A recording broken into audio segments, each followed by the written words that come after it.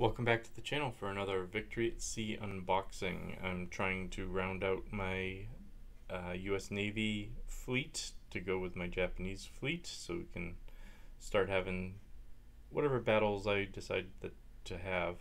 I have gotten a couple of quick, just kind of trying to learn the game myself, games in, but just trying to also at the same time round out my fleet before I start doing battle reports and things like that. So we're gonna open up the US Navy Submarines and MTB sections. If you watched my Japanese Navy Submarines and MTB sections, you'll know that I wasn't crazy in the price.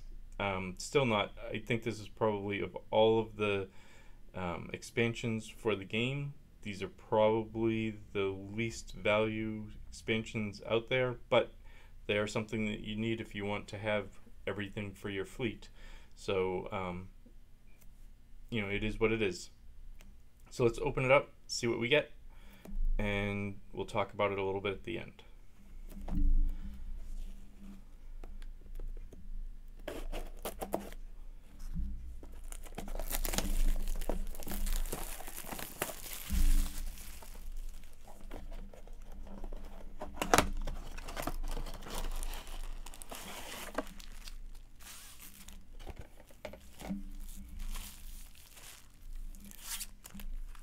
Alright, so why don't we look at the models first.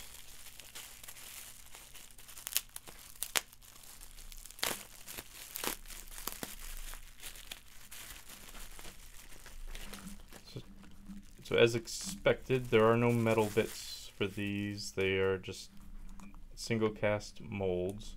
This is the darker resin. Although these, other than the big bits that we have to snip off the ends, the molds look fine for what they are.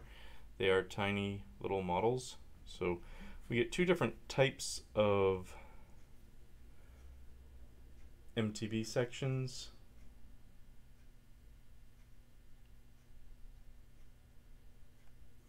So this is the Elco 77-foot PT boat. I don't know the exact difference between each one off the top of my head. These don't look to be as significantly different as the ones that I got in the Japanese. This is an Elco 80-foot PT boat, so it's 3 feet longer. I'm sure there's other differences in terms of their capabilities, but that's all I have for you right now. I'm not going to look up in the rulebook exactly what all the differences are.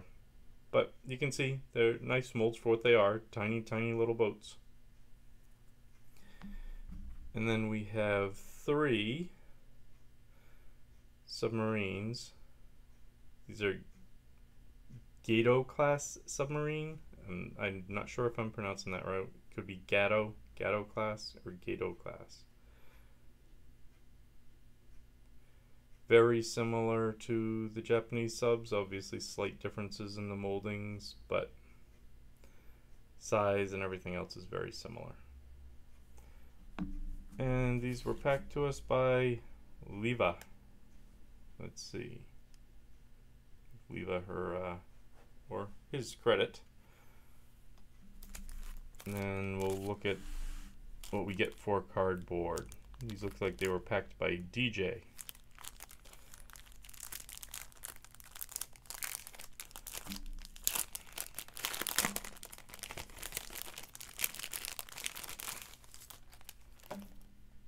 Okay, DJ, we have our damage sliders, we have our Warlord resin kits, and that appears to be it. And then we have our cards, so our 3 submarine cards. We don't get cards for the MTB boats. The rules for those are like flights, they're in the rule book.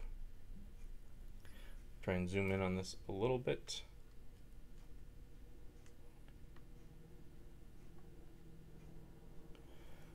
Okay, so our Gato class submarine, it's obviously a submarine.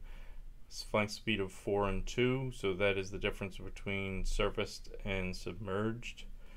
armor of 2, hull of 5 and 2. It's agile and submersible, so this one will get to turn quite a bit, at least while it's surfaced. We do have 1 3-inch light gun, 1 attack dice, -2 to armor piercing, 1 damage dice. It's slow loading and weak. Not really sure what you're going to be looking to get out of that. Again, I think like the Japanese subs, if you're surfaced and that one merchant ship needs that one more hull point to go down, I suppose you take the pot shot with it, but it's not going to do a lot for you otherwise. A battery starts at local 1. And then we have our torpedoes, which is why we take submarines. So we have forward and aft torpedoes. The forward, we get 6 attack dice and 2 damage dice. They're devastating and slow loading. In the aft, we get 4 attack dice, 2 damage dice, devastating and slow loading. So it's a little bit nice that we have both the forward and the aft. I want to say with the Japanese we only had forward, I believe, but I could be mistaken about that.